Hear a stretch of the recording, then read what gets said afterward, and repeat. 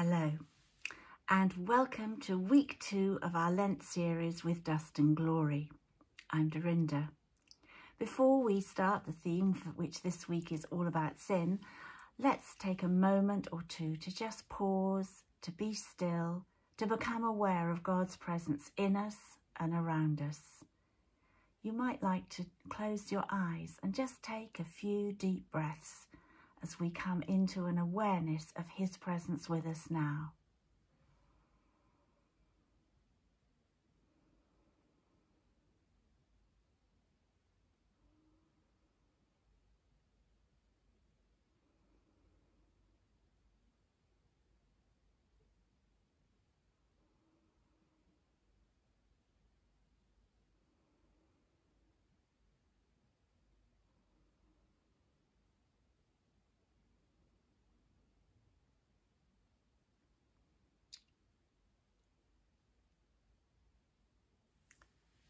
The heading for today's reading is Come Back Sin, All is Forgiven.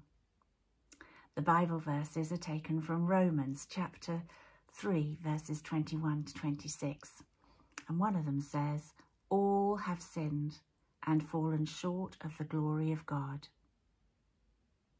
Sin is a word and concept that's found its way into our popular culture and everyday language, but instead of referring to the utter depravity of the human condition, it's now used as something to be associated with eating something you shouldn't, or telling a little fib, said in inverted commas with a little wink.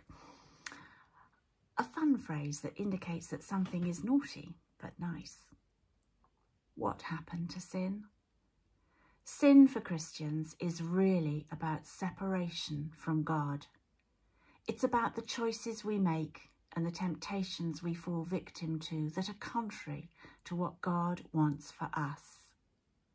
Sin is really about ruptured relationships with God, with one another and ourselves, between individuals and communities in small and big ways. Sin keeps us isolated, hopeless and suffering.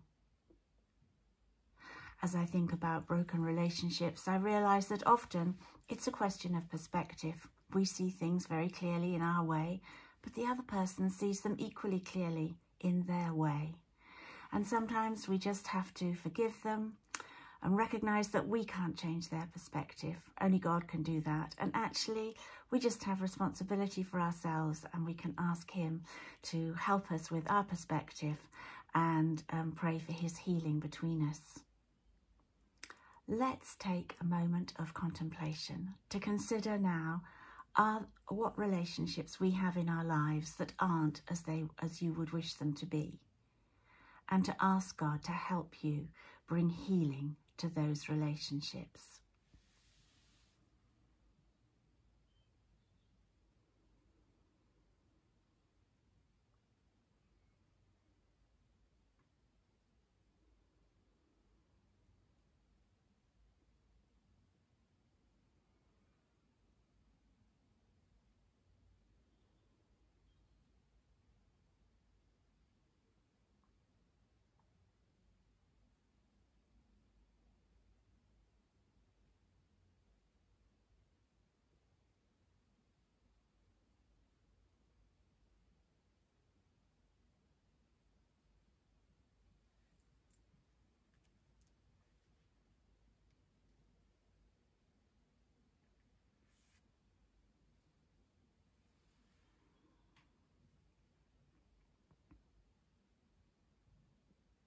Let's pray together.